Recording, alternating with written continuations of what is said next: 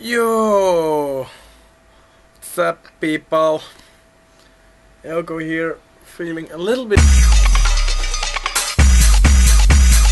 better than he did the last 12 hours of his life.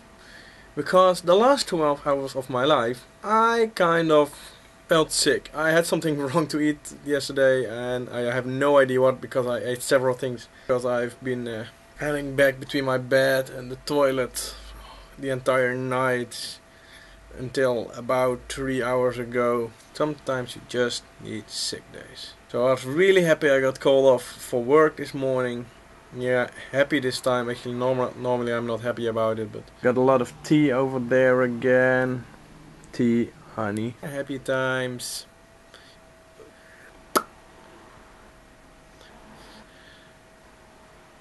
But I had to make something of a vlog, right?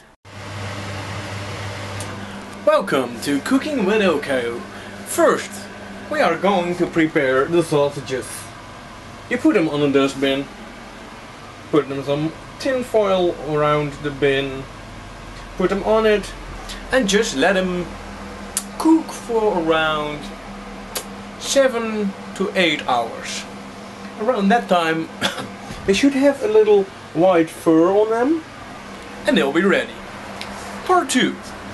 You take some potatoes.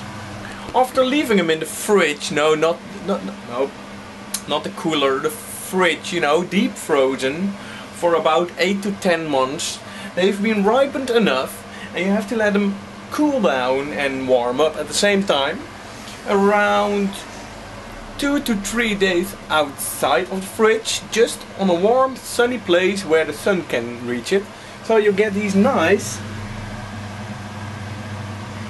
spots just before the plants are coming to grow out of it again, because yes, after 8 to 10 months in deep freeze it still can happen. You want to cut them up, put them in a pan, frying pan, and just eat them, well, after you've cooked them for about 20 to 30 seconds. Yes, I like my food raw. So let's see how that tastes.